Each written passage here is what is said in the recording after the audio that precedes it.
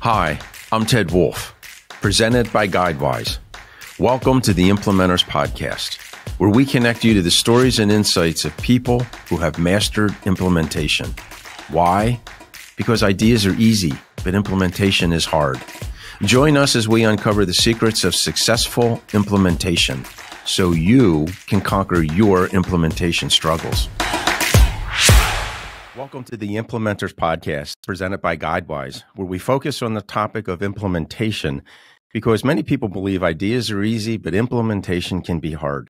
Today, our guest is Dr. Ellen Langer. Dr. Langer is the first woman tenured professor at the Harvard College of Psychology. And she has a new book out that we want to talk about today. It's A Mindful Body.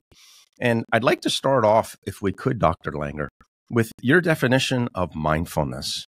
Yeah, this is very important. I often just break into, whatever an answer to whatever the question is and use the word and realize people don't really know what I'm talking about. All right. So when people hear the word mindfulness, they often think meditation. This is not meditation. In fact, meditation isn't mindfulness. Meditation, which is wonderful, is a practice you engage in, hopefully to result in post-meditative mindfulness. Mindfulness, as we study it, is more immediate. And also, it's not a practice. Once you understand the basics, which hopefully we'll get to this morning, it just happens naturally. All right, so how do you become mindful? All you need to do is realize you don't know. Now, everybody teaches us, your parents, schools, speakers, everybody gives us information where we think we know. And as a result, maybe easiest to understand, mindlessness is where we're frequently in error, but rarely in doubt, right? That all of our facts are context driven. That means in some contexts, that thing you thought was true may not be true. And I'll give you examples of that in a moment. But essentially, two ways to become mindful. One is walk outside and notice 3 new things. Inside, if you live with somebody, notice 3 to 5 new things about them. And what happens is you come to see that the thing you thought you knew, you don't know very well. And then your attention naturally goes to it. You can't make a decision to be mindful because when you're not there to know you're not there. And 45 years of research said, sadly, almost all of us are mindless almost all of the time. But the other way is just to accept that uncertainty is ubiquitous. It's the rule, not the routine. So now let me give an example. So one of the things, and I've said this so often that I won't be surprised if by next year everybody in the country knows it, but sadly may still be mindless. Nevertheless, okay. The thing that people think they know. If I say to you, Ted, how much is 1 + 1? Now, we've been through this before, but, so you know my answer. But those who haven't heard me speak are now going to say 2. And they're going to say it's sort of, oh, God, this is boring. What is she going to talk about? But it turns out this fact that we think we know better than anything else that we're most sure of is wrong in some contexts. If you add 1 cloud plus 1 cloud, 1 + 1 is 1. 1 pile of laundry plus 1 pile of laundry equals 1. In the real world, 1 + 1 probably doesn't equal 2, as or more often as it does. Not only that, most people don't realize that when you say 1 + 1 equals 2, you're using a base 10 number system.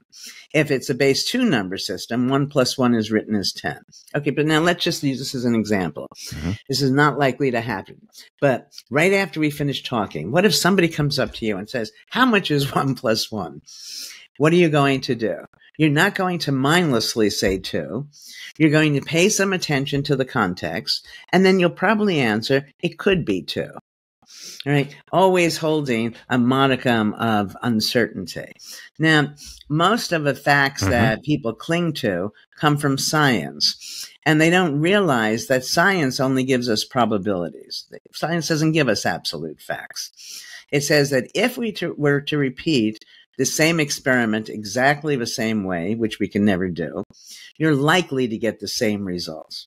So that probable, becomes absolute. And this came home to me. Another story I've told now since this book came out 1,000 times, but it bears repeating, I think. I'm at this horse event. Mm-hmm. And this man asked me if I can watch his horse because he wants to get his horse a hot dog. Well, I'm Harvard, Yale, all the way through. I mean, this is one fact which I'm quite certain, right? And I have to keep myself from laughing at him. And he comes back with the hot dog and the horse eats it. And that's when I realized everything I think I know could be wrong. And people should be uncertain, and they know they don't know in many circumstances, but they're scared because they think they should know. So I'm here to free everybody. Nobody knows. And that makes everything potentially new and exciting. And you want me to stop talking so you can ask me a question. Go on.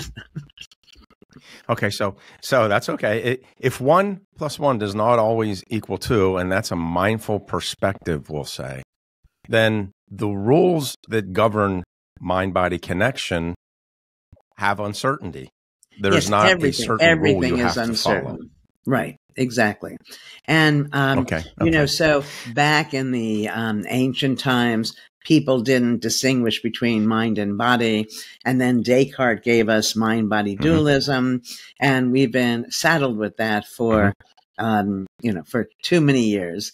And to my mind, progress will move along more quickly if we put the mind and body back together. And what that means then is any place you're putting the mind, you're necessarily putting the body. And if you think about that, it's mind-blowing how much control we have over every aspect of our lives. But can I go back just a second in trying to make clear about what mindfulness is?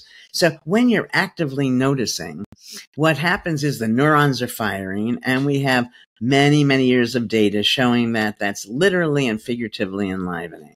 When you're mindful, you're aware of context and perspective. And you can have rules and routines, but they guide what you're doing. They don't govern what you're doing, as is the case when you're mindless. It's the essence of engagement. Okay. Okay, so you have, as chapter 1 in your book, whose rules? Yeah. Why do you start out with chapter 1 on rules? You know, I don't think the order of the chapters was handed down from the heavens, because that, like everything else, could have been otherwise. Okay. But the idea of rules, it's very interesting to me, because people blindly follow rules without realizing that somebody created the rule. And the person who created that rule did it because it was going to meet his or her, probably his needs. So an example I'm fond of using is, I'm a tennis player, and the rule in playing tennis is you have 2 serves. But why? I mean, surely it could have just as easily have been 3. And if it were 3, I'd be a much better tennis player, because my first serve, I'd kill it. It wouldn't go in. Second serve, I could also kill it, and I would learn from the first one. And then I have my follow-up blooper that, is always returned, but at least I don't double fault. So once we realize that these rules aren't etched in stone, that immediately gives us more control over our lives, and suggests in a very important way that everything is mutable. Now, if everything can be changed, then you become more mindful in trying to figure out which of these changes is going to work best for me at which moment. Okay. So you establish rules. We'll say you go to a doctor, they give you a prognosis, and that becomes the rule. You start believing it. But then the borderline effect takes place. Could you explain what the borderline effect might be? Okay, so it turns out that this is a way, some evidence for the notion of mind-body unity. So let me use an example. Let's say, Ted, you and I both take an IQ test. And you get a 70, and I get a 69. Okay, so we're both at the borderline, right? Anything under 70, you're considered cognitively challenged. All right, we used to call it retarded. So I'm bad, you're good. But nobody in their right mind would think that there's a meaningful difference between 69 and 70, right? You could have guessed on one question. I could have misread a question or sneezed or whatever. However, once we're given that label, everything in our lives becomes different. And I would venture a guess that if somebody came back 6 months later, where I'm wearing that, I can't do it, I'm cognitively challenged label, I would be now very, very different, very inferior to you on a host of measures that wouldn't have happened if that weren't true. So the point here, with respect to disease, it's always the case that whatever tests are given, somebody is right above it. So they pass, so to speak. They don't have it. Somebody is right below it and they have the disease. They start out, there's no difference. Over time, the mere label helps to create the difference. So I believe in some of your research, you found and discovered that. I'm sorry, go on. Go on.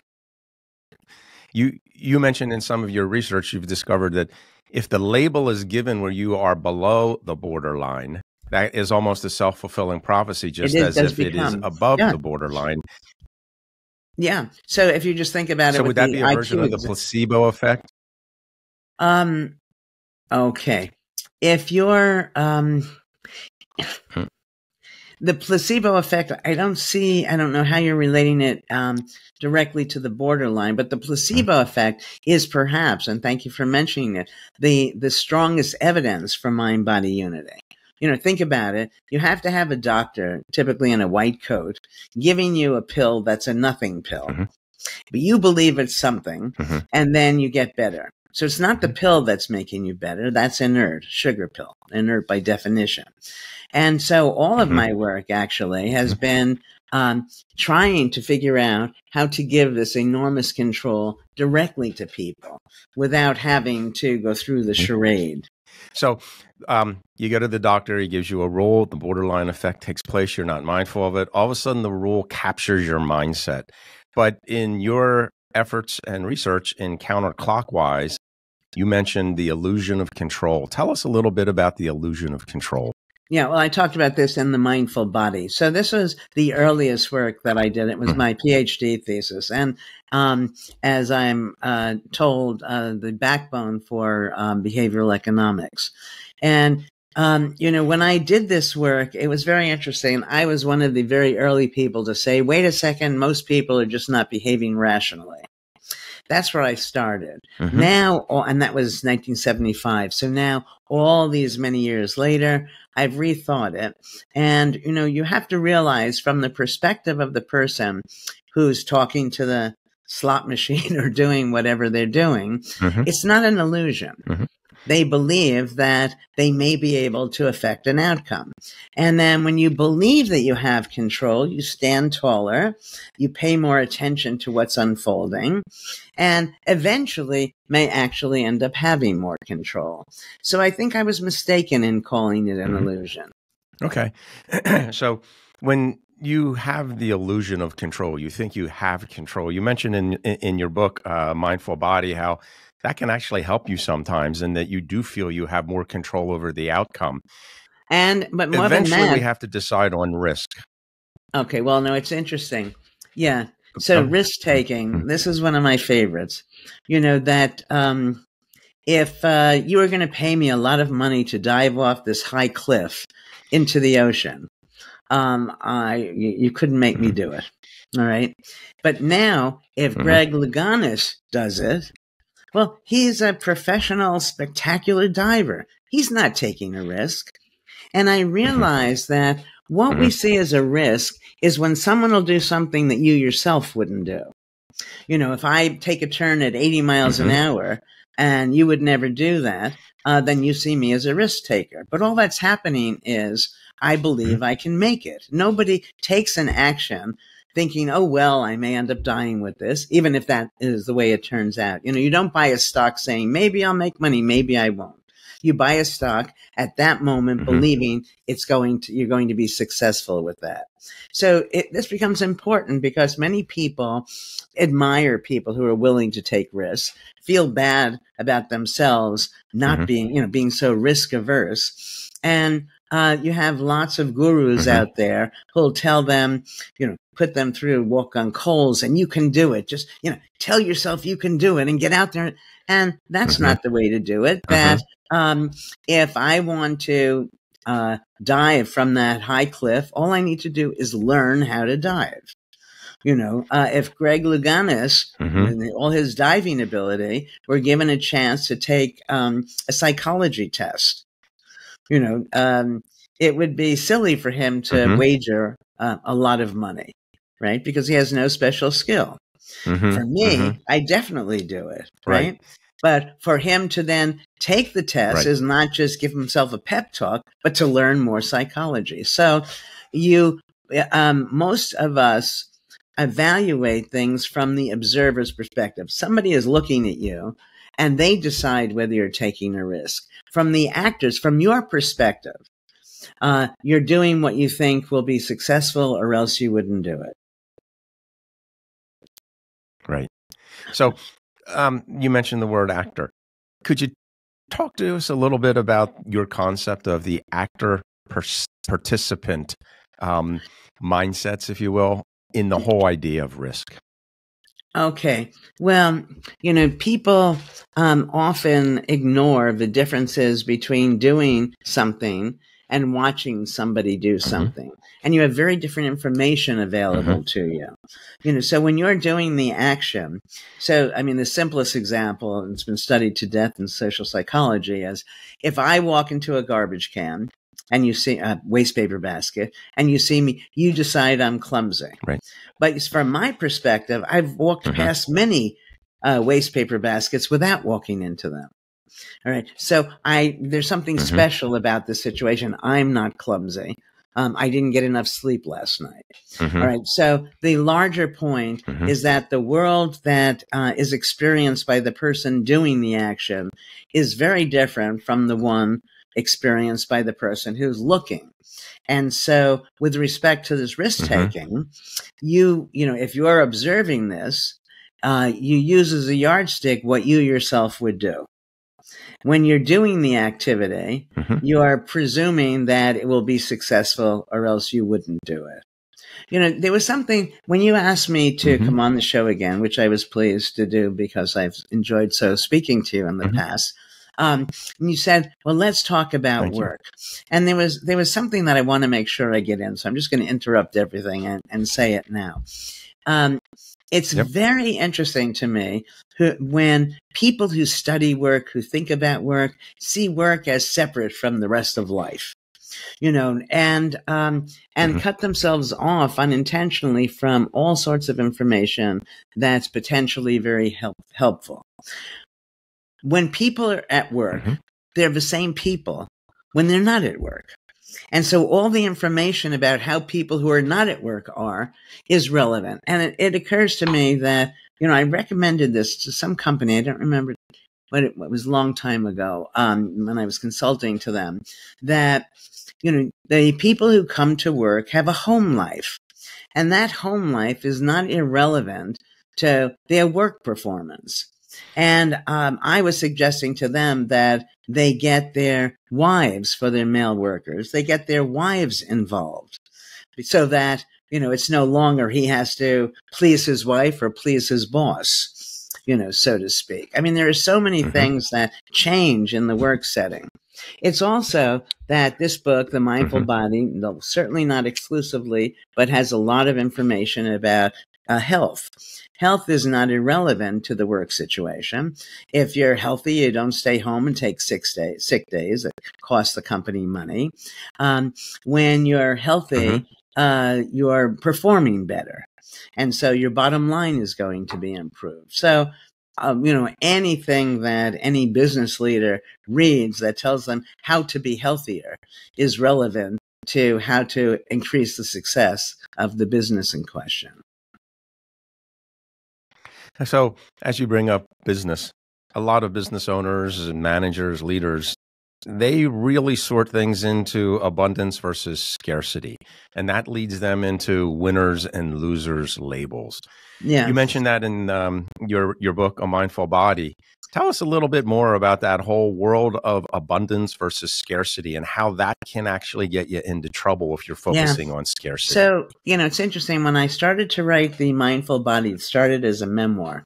And so there, when I wrote it again and again to make it what it finally became, I left in a lot of the personal stories. So I had this friend, and it was amazing to me. So for, a silly example, but I would come home and I'd say, look, I got these sneakers on sale.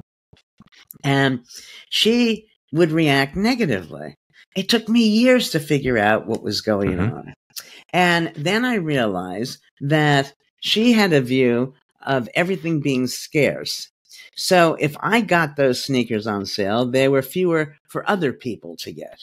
So to her, I was bragging. I have a view of the world as plentiful. So now when I'm telling her there are sneakers on sale, what I'm doing is sharing. And, these different views guide a lot of our behavior. There's an old story. I don't know if you know it. The shoe salesman goes down to Africa, to the darkest parts of Africa before, it became part of the current world. And before shoes were plentiful.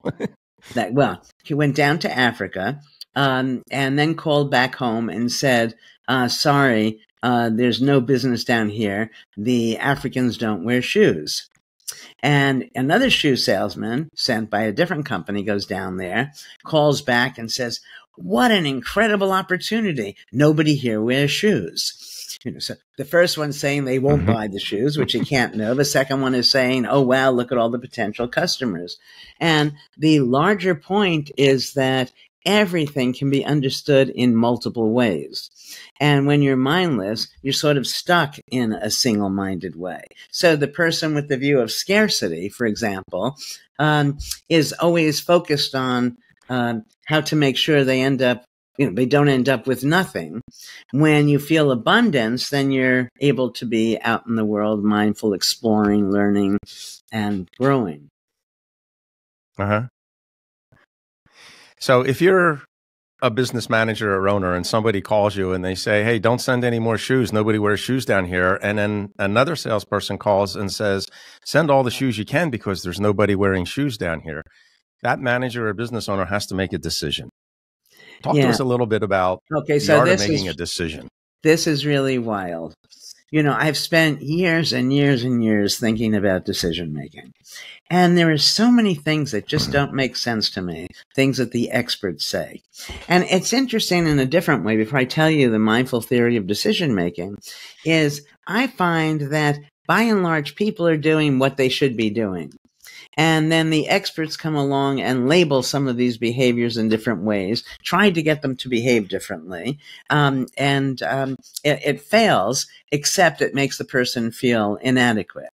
Okay, so if you're supposed to do a cost-benefit analysis, the first thing is, how do you decide to decide? How can you do a cost-benefit analysis? How do you decide that? How do you decide that? It becomes an infinite regress. But that's not really the main point.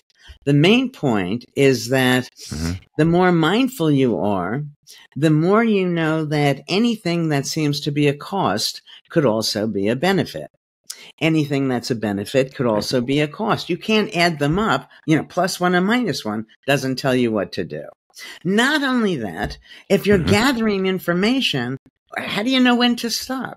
And each new piece of information could change the sense of what you're doing. So, I go through, I try to be clear about this. It's very important. People should read it in the book. Let me give everybody the bottom line. Rather than waste your time trying to make the right decision, make the decision right. Now, the main thing about decision making. That's exactly decision where I was making, going. Yep. Yeah. The main thing about decision making that people don't realize is that it's all based on prediction.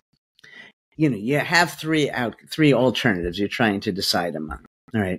Or let's just make it two. Should you have an apple or a pear? It's the same process if you're deciding, should I get an abortion or not? Should I buy the company or fold? Whatever it is. Okay. That if you're deciding, should I have an apple and a pear? The presumption that's mindless is that if I have that apple, it's going to taste like the last apple.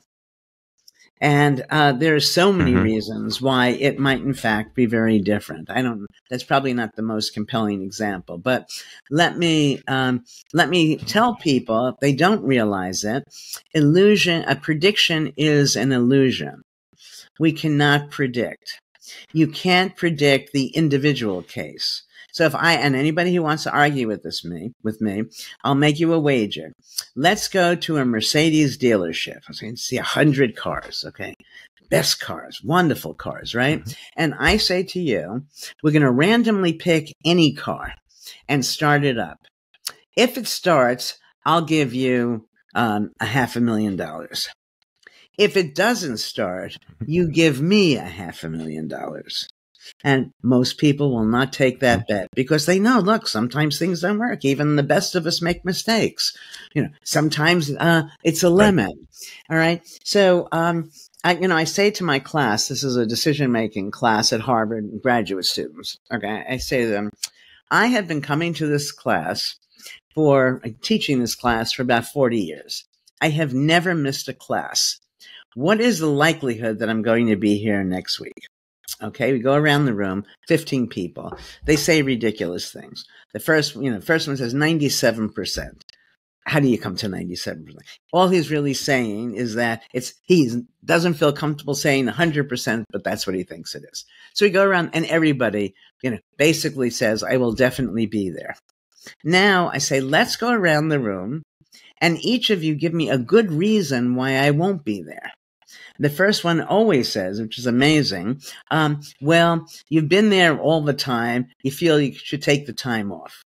The next one says your dog has to go to the vet. The next one says you get a flat tire. We get 12, 15 good reasons why I won't be there. Now I say, what is the likelihood I'm going to be there? And the 100% drops to 50%. Going forward, we have no idea. Looking back, we're all Monday morning quarterbackers, right? I should have known that. Yeah, right, I did know that when going forward, So because you can predict, and I have, one-liner about predictions, which you'll probably ask me next, which is, this book that you're reading from there is The Art of Noticing, and it's my paintings paired with one-liners that were culled from research over all these, 45 years. And one of them says, predict today and lose tomorrow. And so what that means is that when you're making predictions, you're looking for particular things. And the more intensely you're looking for X, the more likely it is you're not going to see Y. And so our predictions blind us. In fact, everything we know blinds us. Do you know the study that Simon and Shabriz did? Wonderful study with the gorilla. This is unbelievable to people who've never heard this or seen it. Okay. People are watching a basketball game. And in the middle of the basketball game, a person dressed in a gorilla suit comes on the court. People do not see it. And it's hard to imagine that. But, it's true. Yes. That you see what you expect to see. And your predictions set up your expectations. And then you don't see things that you don't expect to see, which is why you're better off not making these rigid predictions and then just mindfully being there. So if I'm that decision maker, I get the two salespeople calling me and I have to make a decision. You're not suggesting that you don't still develop plans, because being mindful is I'm always noticing new and different things and constructing different alternatives. Yeah. What correct? I'm suggesting is that there's no right answer. Will they buy the shoes if you send, 10,000 pairs of shoes there, or won't they? There's no way to know. That when you create a plan, at least you feel you're doing something. But my alternative to wasting our time trying to make the right decision is to make the decision right. So if you don't send the shoes there, then you open up another market someplace else. And if that's successful, then it doesn't matter. What's the difference if you sell them here or you sell them there? If you send them down to Africa, look, lots of people in this world wear shoes. There has to be some advantage to wearing them. And so then the task becomes persuading people of the real advantage.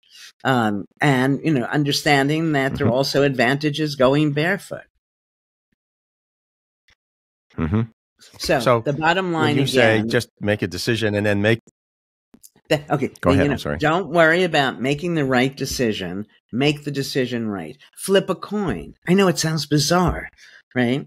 But since you can't predict what's going to happen anyway, why suffer all of the stress? I had my students, same class. I say, okay, I want you to spend this week without making any decision.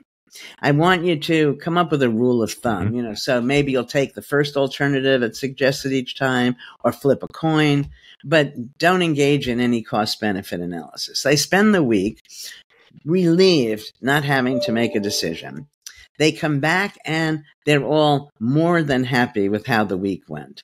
It was easy.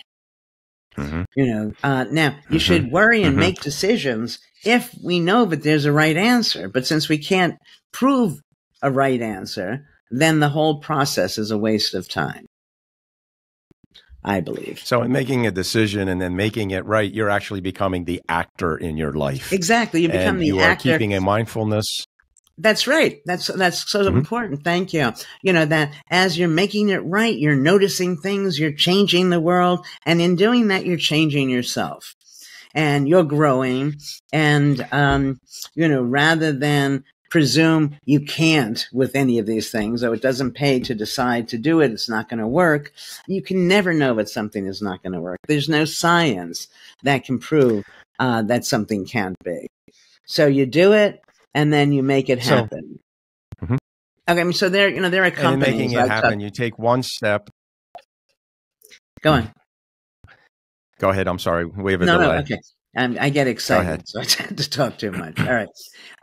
So you have a big business and you're losing money. And you have to make a decision, you think. Continue, where if you do continue, you could lose a lot of money, or stop. There's no way of knowing. There's no right answer. And there have been businesses that I talk about in the book that, in fact, weathered that storm and went on to be, multi-billionaire, billion-dollar companies. The main thing is, since you can't know, don't regret whatever you're doing. Regret is mindless. Regret suggests that other alternative that you didn't take would have been better. There's no way of knowing if it would have been better or worse, or the same. You get invited to, accepted at Harvard and Yale. So where should you go? There's no way to decide. So let's say you go to Harvard and you hate it. And then many people then, especially younger people, say, oh, I should have gone to Yale.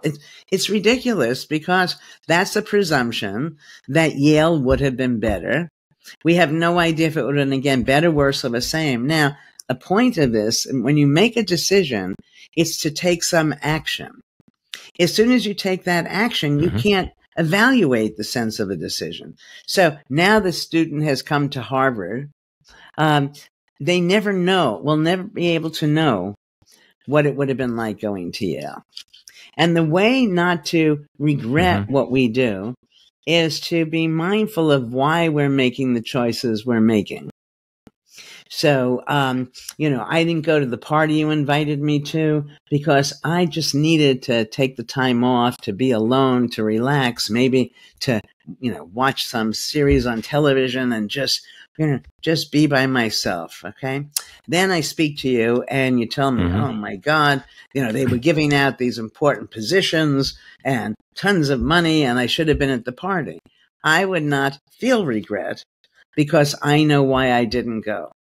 But if we're mindless and we do what we're doing without knowing why, as soon as we find out there is something good about the unchosen alternative, we suffer needlessly. So regret is mindless. You mentioned in your book, excuse me, A Mindful Body, where you're in Paris and you're this is the beginning, a lunch or a dinner, I believe. Let me tell the story. Right. Okay, this one is fun. Go ahead. Okay. So this was this was my first experience of mind-body unity. And one of the personal stories that I have in the book, I had experiences with Hell's Angel. I mean, all sorts of things that are in there to help make some larger point. But with this one, so I'm going on my honeymoon. I'm 18 years old, very young, but I'm 18 going on 40. I'm trying to be very sophisticated. So we're in Paris. We go in this restaurant. I ordered this mixed grill, one of the items on the grill is pancreas. So I then say to my then husband, which of these is the pancreas? He was more worldly than I, and he pointed to that over there. Okay. I'm a big eater. I eat everything with gusto. Now the moment of decision.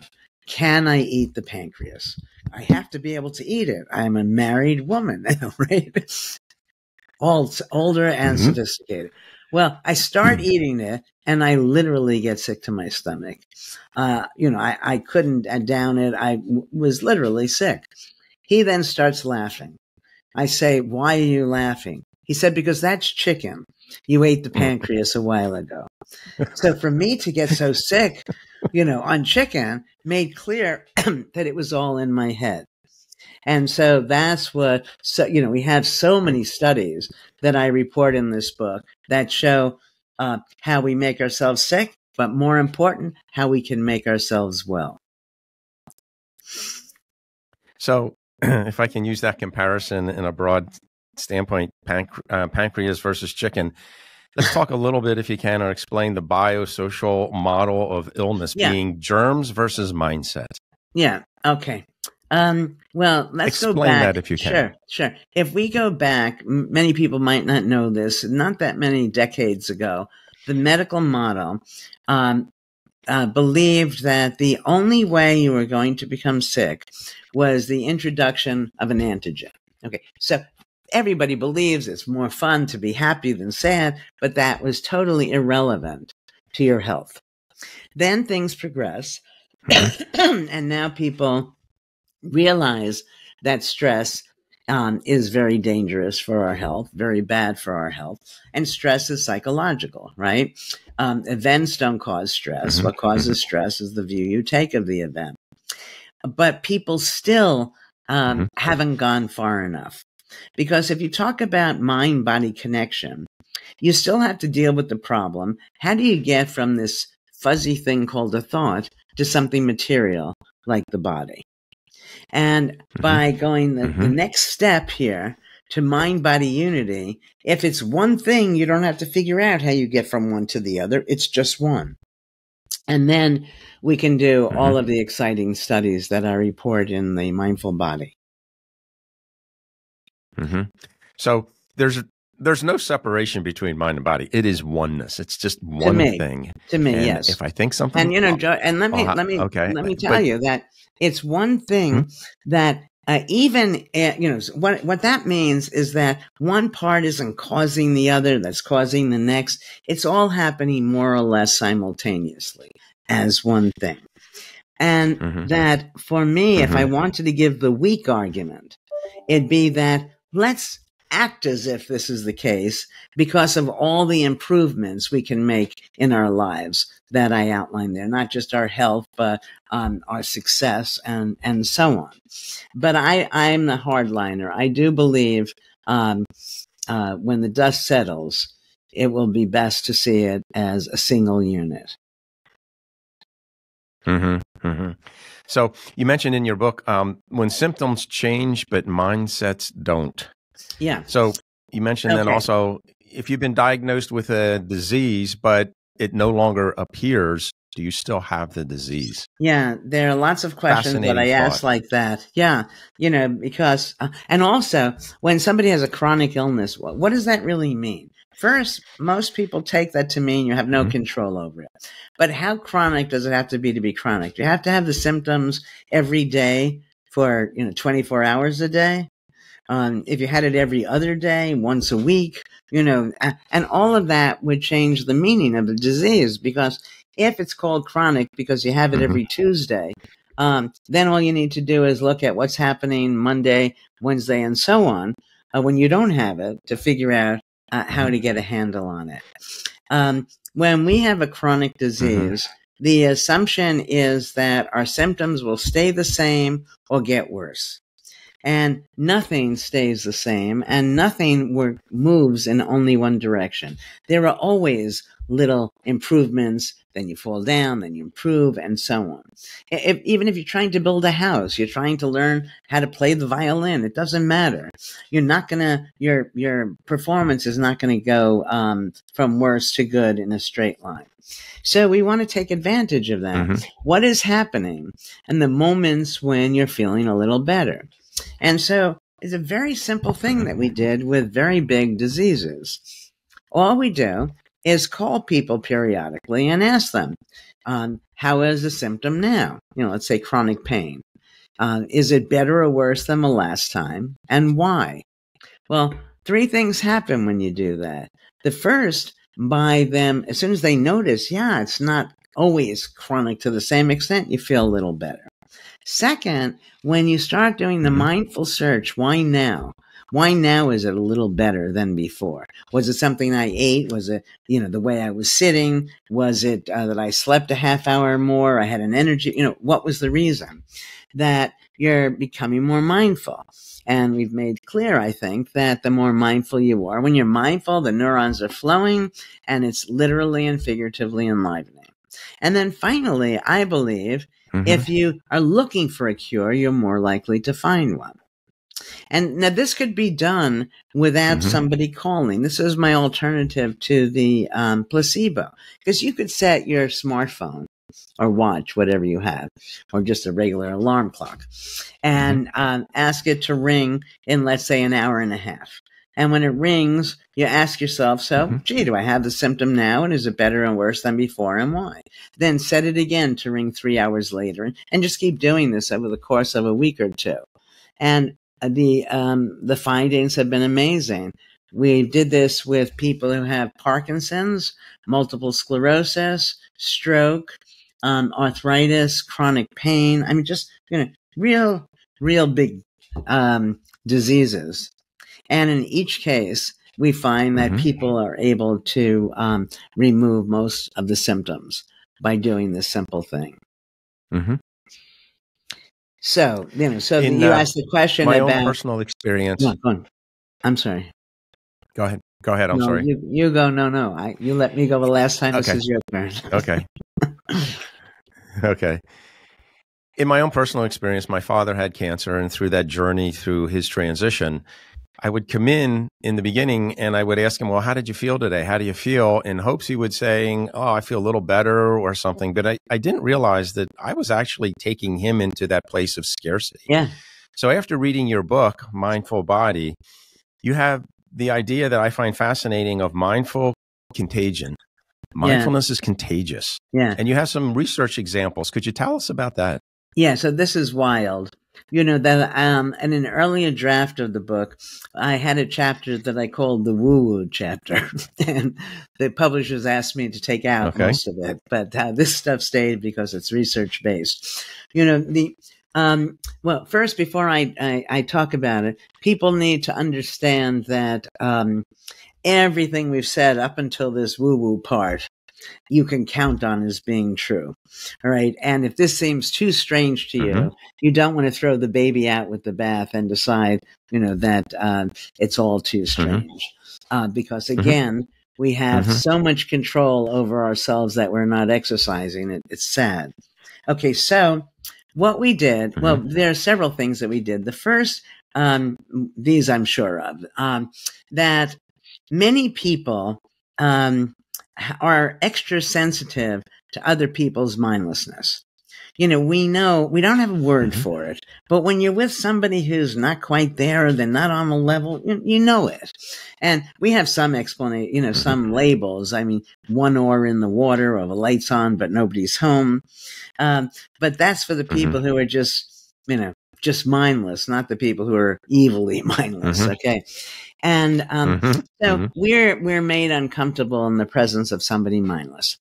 All right. So if one is super sensitive to other people's mindlessness, they're going to be more uncomfortable than somebody who is not super sensitive. So first I had thought that many of the people I know who are heavy drinkers drink to dull down some of these cues. And so we did a little study. This one is not woo-woo, where we had people in a wine tasting experiment, and the experimenter is mindful or mindless. And the participant is a heavy drinker, oblivious to, the different conditions for the experimenter. And we simply note how much they drink. And they drink much more when the experimenter is mindless. What I like to do for all of my work is find a way that the group that we're diminishing actually may be outperforming us in some way. I like leveling things off rather than good guys, bad guys, winners and losers. And it occurred to me that some of the people who are autistic may also be super sensitive to other people's mindlessness, which is why social situations may be so hard for them, because most people are mindless almost all the time. So again, we have people who are mindful or mindless with these autistic, in this case, children. And when there was somebody mindful, they perform essentially just like non-autistic kids. All right. We have lots of studies where we show that when you're mindful, people see you as more charismatic, more authentic, better leaders, more trustworthy. And so that's another way where the mindfulness is contagious, in that if I trust you and I see you as that kind of nice, non-judgmental person, I'm going to relax, be more myself, and so on. In other words, I'm going to let myself put the stress of being with somebody aside and behave more mindfully. Okay, so we have lots of these kinds of studies. Then we have the really weird one. Okay, so it's people, when we show people, Can't wait to hear it. We did a version of this many years ago. Very simple study. We just showed people index cards that had things written on them like, Mary had a little lamb. I love Paris and the springtime. Just one statement. And we just give it to them and ask them to read it. And everybody misses, like they don't see the gorilla, that this was well before the gorilla study. They don't see the double letter. So you show it, they read it. I say, how many words are they? Go, Mary had a little lamb, 5. I'll pay you for accuracy. Mary had a little lamb. They just don't see it. We showed it to people who just finished meditating, and they saw it. Okay, so if you see it, we're going to declare you as mindful, right? So now you come into the study, and there's somebody, a Confederate, working with us, okay? That Confederate will be mindful or mindless. That means they're just noticing new things, or they're counting, just same old, right? They don't say anything to you. You're then handed this card, standing next to this person who's mindful or mindless. When the person you're standing next to is mindful, you see Mary had a little lamb. You see the double word. All right. Just being near somebody seems to have that positive effect. In another study that's half woo and half not, we had people meditating in a room, and they could have been doing our mindfulness or meditating, doesn't matter. And then they leave, and then participants come into the room.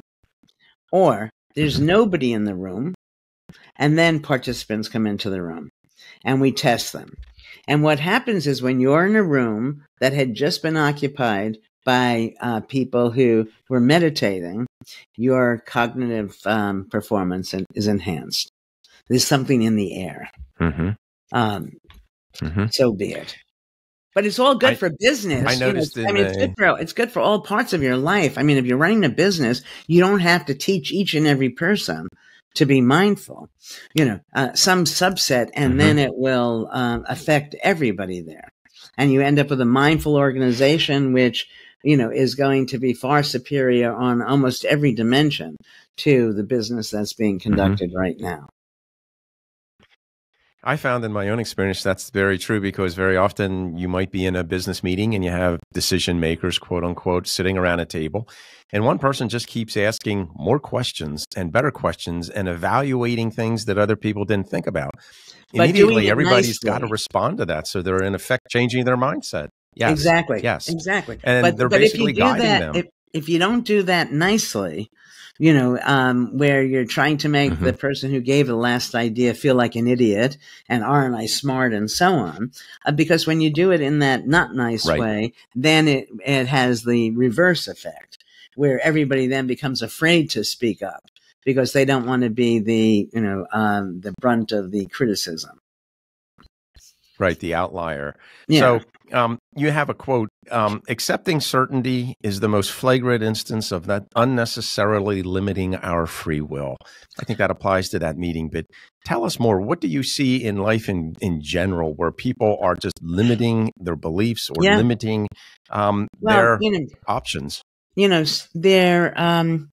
when you're mindful, you can take advantage of opportunities to which other people are blind, and you avert the danger that they don't even realize is there.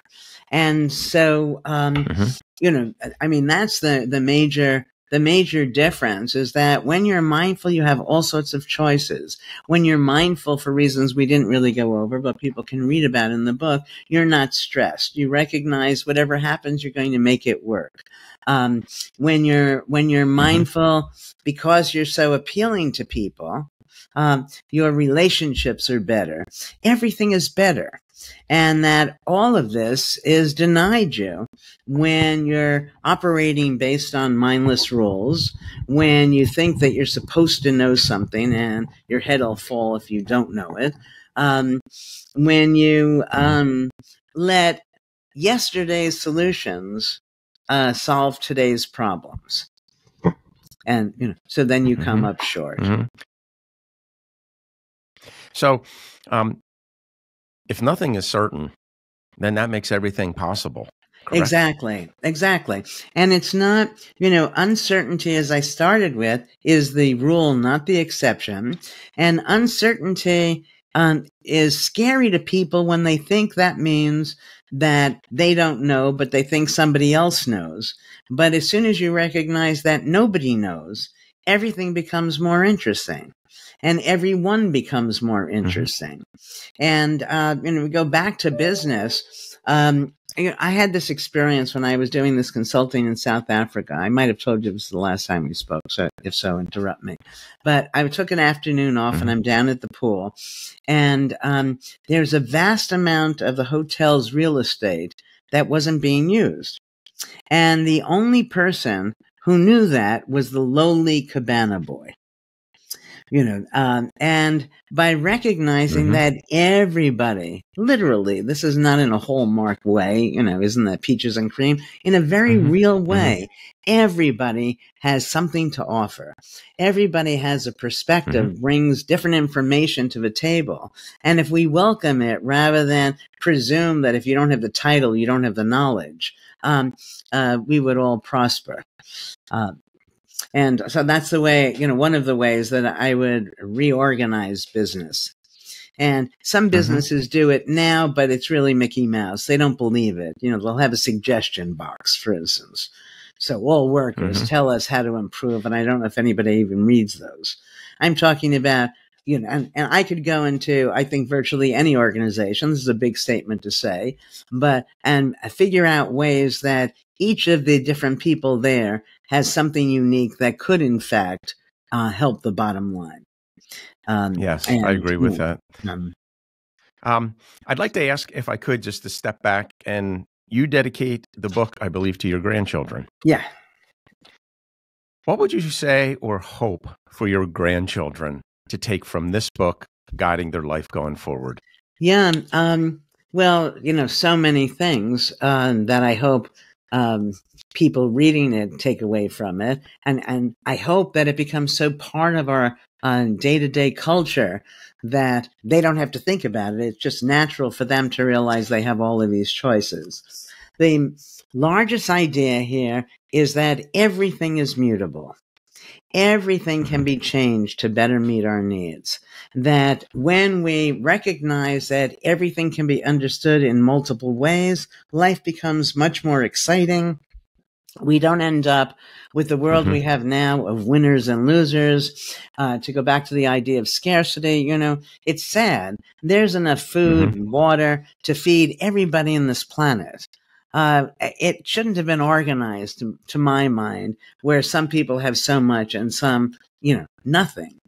And I'm not saying we should take everything and divide it equally. You know, we don't have to get into that, but there's no excuse for, you know, so, I think that I wrote a little song that's based on what I had just said to you a moment ago from that, consulting in South Africa for them.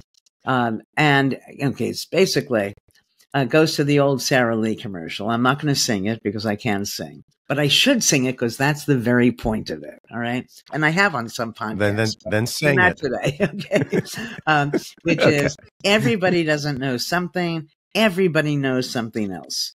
Everybody can do something. Everyone can do something else. And when we recognize this about ourselves, we don't get threatened when, you know, you can do something I can't, you know, and so on. It just becomes a very different life. So I became sure that this was going to be a hit tune when one of my grandkids, this is 5 years old, and he says, he starts whistling. And I say, "Oh, Theo, you're such a good whistler." Then his brother says, "Grandma Elle, I was learning something else when Theo was learning how to whistle," which just sang perfect to me rather than feel less than. You know, so that if everybody can appreciate their own talents, understand when they do something, there was a good reason to do it, or else they wouldn't have done it, then they're less likely to negatively judge themselves and less likely to negatively judge other people. And then everything is friendlier in an important way. And all of us get more work done. Because we're not seeing it as work. It's just, you know, when I'm writing a book or I'm teaching or talking to you, I'm not working. I'm enjoying every moment of it, or else I wouldn't do it. And sadly, we have taught too many people that work has to be stressful. And so you can't wait till work is over on Friday or when you take your vacation. And that to me is very sad. You know, that to think that there are so many people spending 40, 50, 60 hours a week doing something that they don't enjoy. And I say, well, how did this whole thing come about? And so part of my goal is to try to reorganize all of it.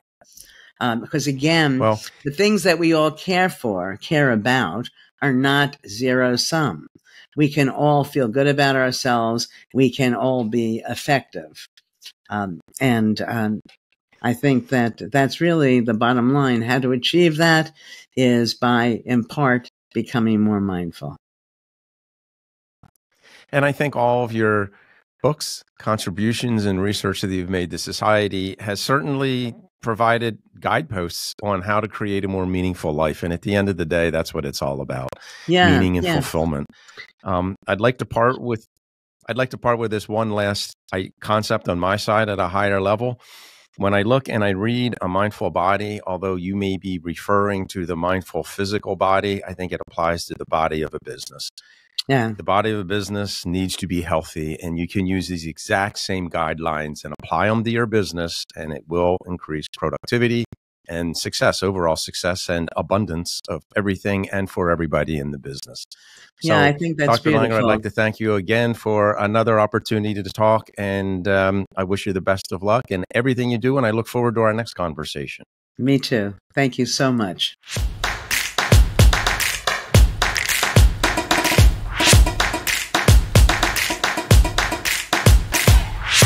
Hi, Ted Wolf here. I want to thank you for joining us for this Implementors video. The Implementors podcast is presented by Guidewise, where we, along with our vetted member community, recognize that ideas are easy, but implementation is hard. To learn more about getting things done with Guidewise, please visit us at guidewise.io. And to conquer your implementation struggles, please like and share this video and subscribe to our channel. Happy implementing.